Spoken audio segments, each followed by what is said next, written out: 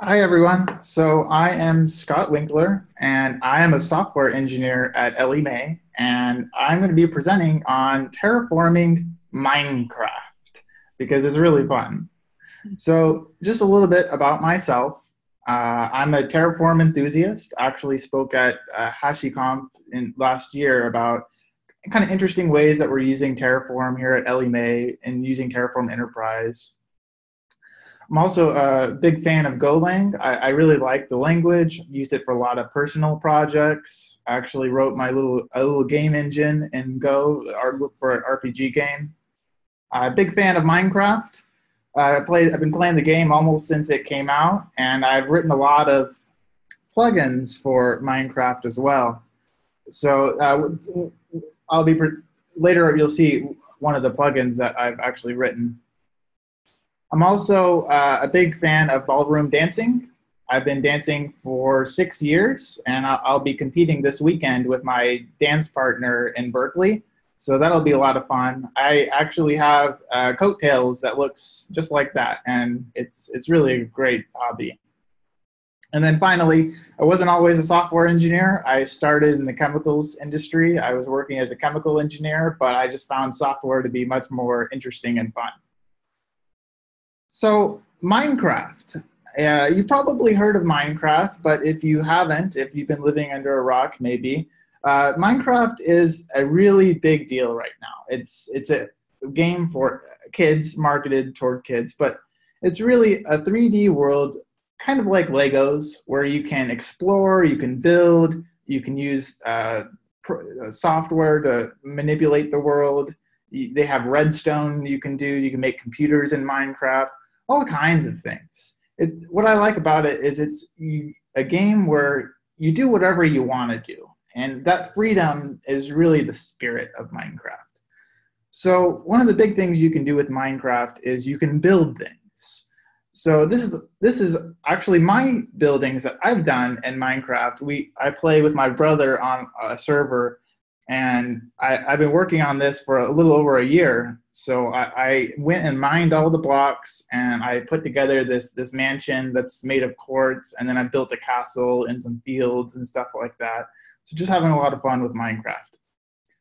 And Minecraft kind of was inspired by Legos, and then later they created a Lego set based on Minecraft. So it's interesting to see the culture of Minecraft and how it's come full circle in the end. So it started as an inspiration of Legos, and then it comes back. I just find that to be really fun. And then finally, people love Minecraft. I actually had a chance to go to the Mine Fair here, which is one of the biggest conventions of Minecraft. And I presented actually on a different thing I had done with Minecraft. I had created a Twitter plugin for Minecraft, so you were able to visualize tweets and stuff like that in Minecraft, and that was really a lot of fun. So just a little bit about how people use Minecraft. Typically, you have a server that's running Minecraft, and you connect to it with the Minecraft client. So this is what makes Minecraft a lot of fun, is that not only can you build your world by yourself, but you can play with your friends. And so these connections you can have, depending on the network capacity of the Minecraft server, you can have dozens or even hundreds of players concurrently in the same world, and they're all able to play together, like an MMO. And so the Minecraft server, you can see that it actually has plugins that it can initiate. So when the Minecraft server starts up, it'll also start up these jar files that are plugins for Minecraft. So you can play Minecraft, and you can also develop for it as well. So just Terraform real quick. I'm sure you already know all about Terraform, which is why you're here. But Terraform has providers and it has resources. So the most common kinds of providers are like the AWS provider, for example, where you can create, you configure the provider with access keys, you say what region you want it, and then also you declare what resources you want to create. So say in this example, I want to create an instance. So we will be creating what we created was a Minecraft provider. So we have to configure the Minecraft provider, and we can create resources for that Minecraft provider, which is a lot of fun. So how do people normally use Terraform, and why is what we're doing so interesting? Well, first of all, people would say, Terraform is an infrastructure as code tool, which is very correct to say. I would say you can use it to deploy instances, you can use it to deploy load balancers, physical infrastructure that closely maps to the real world and kind of low-level stuff. So infrastructure engineers would care a lot about Terraform. DevOps people care a lot about Terraform. And then kind of one step above that in abstraction is you have platform-based services. So when you combine the infrastructure in interesting ways, you kind of maybe you make a Terraform module, maybe you make components, and you want people to use these as groups, then that would be for your platform-based approach. Next, you have an application that sits on top of your platform. So maybe this is a web server, or maybe this is your APIs, or whatever it is that in the software realm typically that defines your application and what makes it interesting. And Terraform can do all of these things very well. And I would say if you're doing these three things, you have a very good understanding of what Terraform is good at and how it's normally being used. But I would argue that you're missing the top part of the pyramid, which is configuration, or more specifically, application configuration. So I would make the distinction that you should have two deployments for your Terraform. You should have one that everything that your application needs to run, so the infrastructure, the platform services, the application itself, starting all that up, and then you can configure the runtime service in a separate repo. So rather than pointing and clicking in the console or creating a web page that people can use like for management, it's rather messy. Whereas if you can just give someone a Terraform repo and say, just make a pull request against this repo, and it will configure the runtime application, and it'll be exactly as you specify in the config. And because you've separated the concerns of the platform and underlying infrastructure, whatever changes they make are not going to affect the deployment of the application or the health of the application itself. You don't have to worry about that. So Terraform provider, where does this idea even come from? Typically, people are familiar with the three major clouds for Terraform. You have Google Cloud, you have Amazon Web Services, and Azure. But really, these providers are just wrappers around APIs. So any web service that exposes a publicly accessible API is going to be able to interact with Terraform. And more specifically, we can talk about a Minecraft web server, or a Minecraft provider. So kind of the architecture that we went with here was just kind of explaining a little bit about how we use Terraform to actually communicate with Minecraft. So earlier we had shown that we had the Minecraft server, and then that starts up different plugins, right? And you use the Minecraft client to connect to the Minecraft server. Well, one of these plugins that we start up can actually initialize its own application and then have that run on a different port than the one that Minecraft is running on. So in the initialization of a plugin that I created, we have it starting up a Jersey server, and that's running on port 8080. It has a REST API. It has post, update, or post patch, get, delete, really just what you would expect from it for a few different endpoints. And then we created a Terraform provider for Minecraft that is a wrapper around some of these API calls. Also created an SDK because the Terraform provider is obviously written in Go, and making a bunch of raw HTTP requests is rather cumbersome. So I made a little SDK, and then when you initialize the provider, it initializes the client and makes those requests possible. So a little bit more about the data flow of how this works is that the Terraform provider is able to create resources.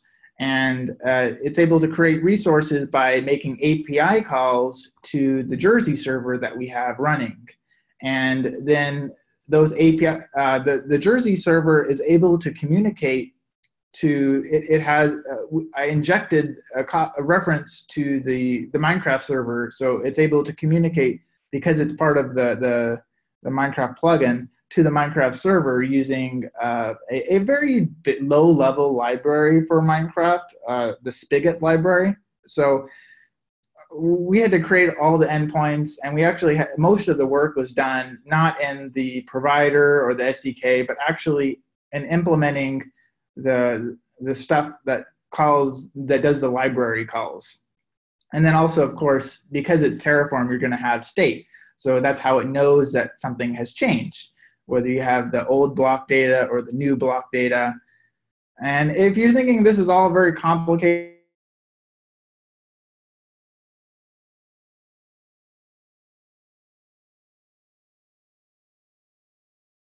as part of a 24-hour hackathon for Ellie Mae. So an internal hackathon that we did, and we tried to see how much we can get done and whether this would be possible in 24 hours. And the fact that we were able to get it done really shows just how easy it is to use Terraform to configure your platform services. So just an example of what some of this code would look like is just right here. We have a provider Minecraft, and you configure it with the address of the Minecraft server. So this is actually more specifically the Jersey server that's running. So this isn't the same as the Minecraft, the server that the Minecraft is actually running on, or the port that the Minecraft server is running on. And then you could define a resource. So you can see that this resource defines a location. So this is actually a location in the Minecraft world, XYZ, because it's a three-dimensional world. You have 3 coordinates. And then you can declare what kind of block that you want. So in this case, I want to create a diamond block, a cube of diamond blocks, dimensions, length, width, height 5. So this is going to create a cube 5 by 5 by 5. So let's go ahead and see that as part of a demo. So let's see here. I have my Terraform code right here. It's the same as you saw in the example. I'm initializing the Terraform plugin, and then I do a Terraform plan. And it says, okay, you want to create that cube of diamond blocks? That's fine. I will go ahead and create that using a Terraform apply. And we can actually see it being created in the Minecraft world. So it's a little dark, so you can't really see it too well, but I hope you see that it's actually drawing the blocks one by one. And special thanks to John that helped write the algorithm to do that. So if I do a Terraform plan, it says, well, it's exactly what you said it should be, so I don't need to do anything.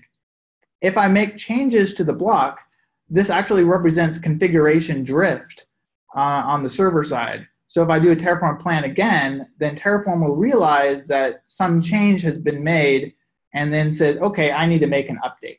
And so if you do a Terraform apply again, then it'll actually restore it to what you specified that you wanted in the configuration code.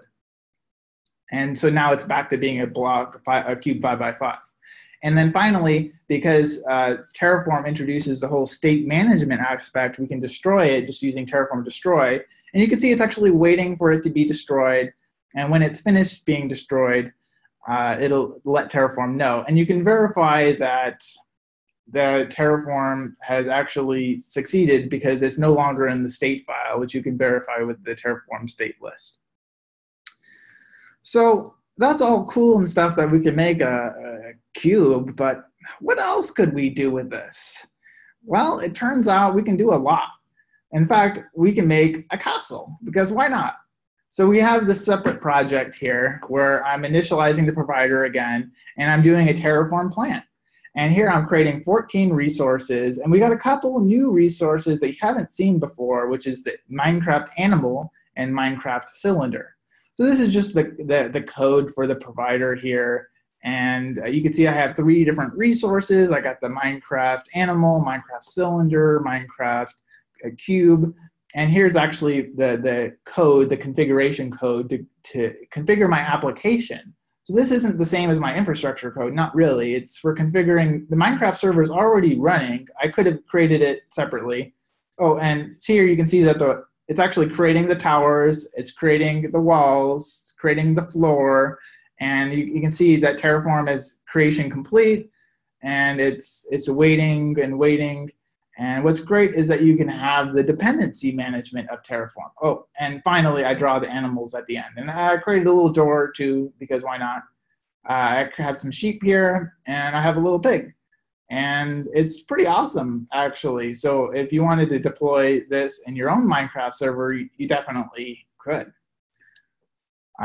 So this is really awesome, and we have a little bit extra time. So I'm going to just show this video again, because it's really great.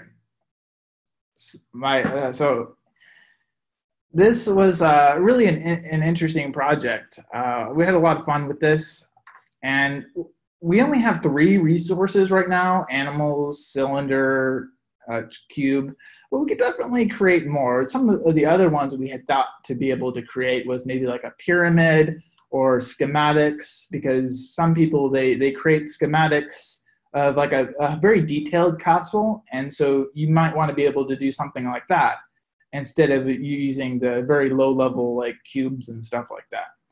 So when I create it, you can see actually that the 4 towers are being created together. So this is part of the concurrency aspect of Terraform, and it's creating on the different threads. And then I've also created dependencies between the walls. That's why they're created one at a time rather than all at once, although they could have been made all at once.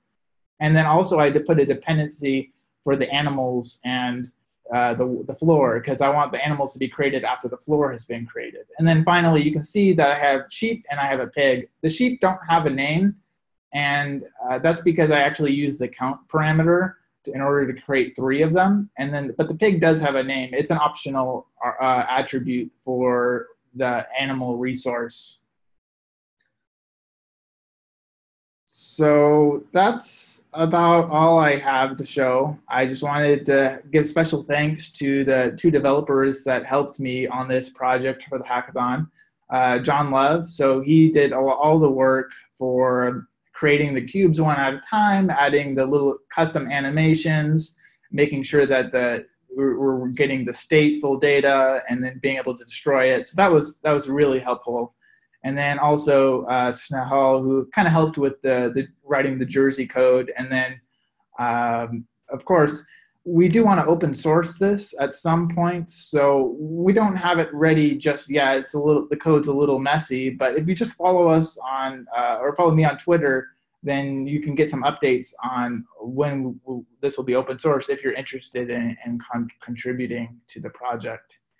So thank you very much. And I'm able to answer any questions at this time.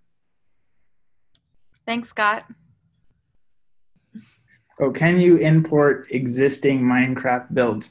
So that's what I had alluded to with the schematic. There's actually a plugin called World Edit that allows you to save your world or like sections of your world as a schematic file, which is a binary file.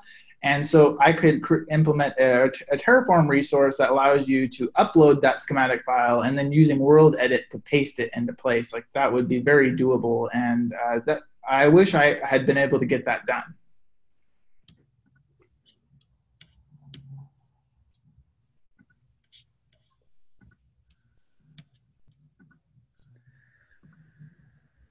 How are you linking resources from Terraform to actual items in Minecraft? Are they custom resources you've defined, i.e. you've created every item in order to use all items in Minecraft? Well, I think I understand that question. So the Minecraft server offers an API which is extremely low level. I mean, we're talking about you can change a block or you can read the state of something like that. But I've kind of created an abstraction over that by saying, okay, well, I'm going to say a user probably doesn't care about individual blocks. They probably care about things like cubes or cylinders. So this is an abstraction that I've done over Terraform, and I've created an API that makes that process easier. You could add new endpoints for doing whatever you want. And then the Terraform aspect of it is just a kind of a shim around the API because all of the work is being done on the API side.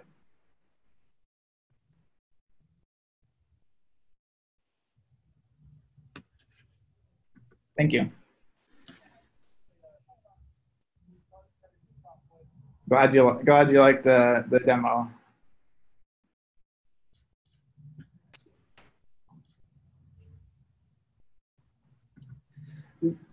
How about using Terraform to manage the server configuration, like adding plugins, etc.? Actually, that's something I wish I had time to demo as well. You can actually deploy a Minecraft server like on an EC2 instance or a Docker container, and you can write a startup script to initialize Minecraft, start up the plugin, or install the plugins, run the Minecraft server. So that's kind of what I'm talking about for the infrastructure and the platform aspect of it. And then making the separation that, okay, well, now the Minecraft server is already running, so now I have a different Terraform script that'll configure it. So you definitely could use Terraform for managing the server configuration and whatnot. I also have these on YouTube, which I could share links to these videos if anyone is interested in sharing with their kids or something like that. And definitely looking for open source contributors because I don't know anyone that's created anything as cool as this for a Terraform provider. So this is a lot of fun, and for Minecraft too, it's a great learning opportunity for kids especially to kind of see what's possible with coding, and that they can use something they already know and love, which is Minecraft, to explore software development.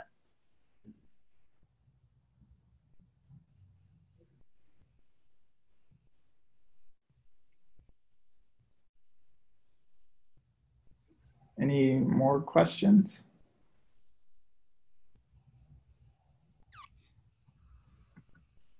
Someone in the chat is asking you to please post your YouTube page. Okay. Let me see if I can find that.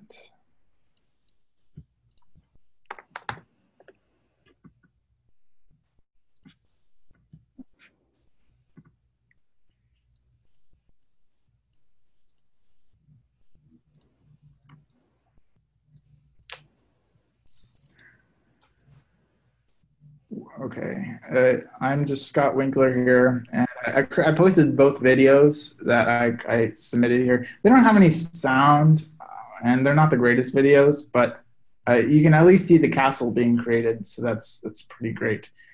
I don't know where I should paste that, though.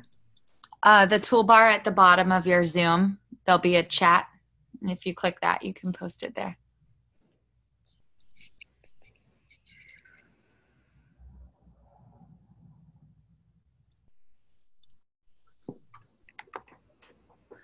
There we go. Oh, there you go. And someone is asking for that link as well on the YouTube live comment, so I'm just going to go put it there for them.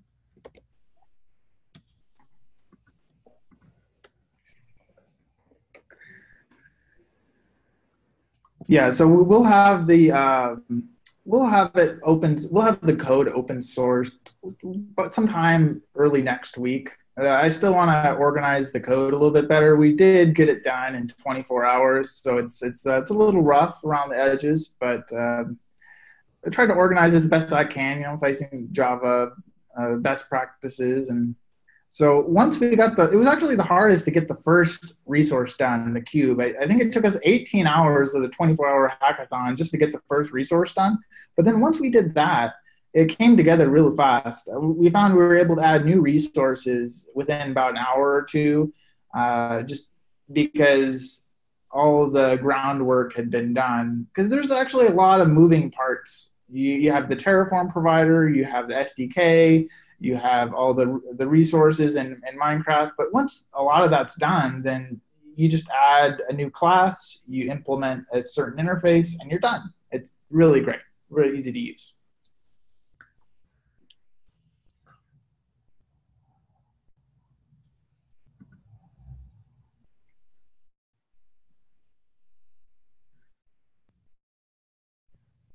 Yeah, another plugin I had done for Minecraft was actually creating a world for Twitter. So visualizing your Twitter resources, like it creates a little town for you in Minecraft based on your users that follow you, and you can see their house. You can talk to them. You can see their tweets. You can actually like their tweets in Minecraft. So there's a lot of cool things that you can do with plugins in Minecraft, and as long as uh, as long as you're having fun, that's all that really matters.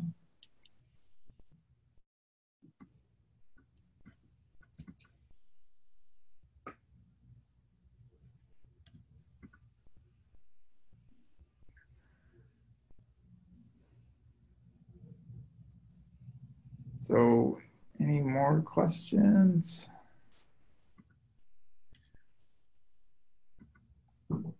I don't have the videos for the Twitter plugin posted, but if anyone's interested in that, I could share that. And I did open source that code too.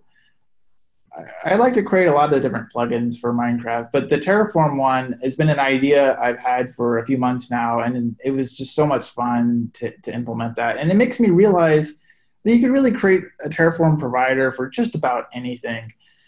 And it's really not that hard. If you look at the source code of the providers, they're just calling APIs. So if you want to create your own Terraform provider, I would recommend looking at some of the simpler ones, not the AWS provider. It's got too much, but just look at a very simple Terraform provider, and then you see that there's some boilerplate code that you need to implement. But once you got that, it's very straightforward.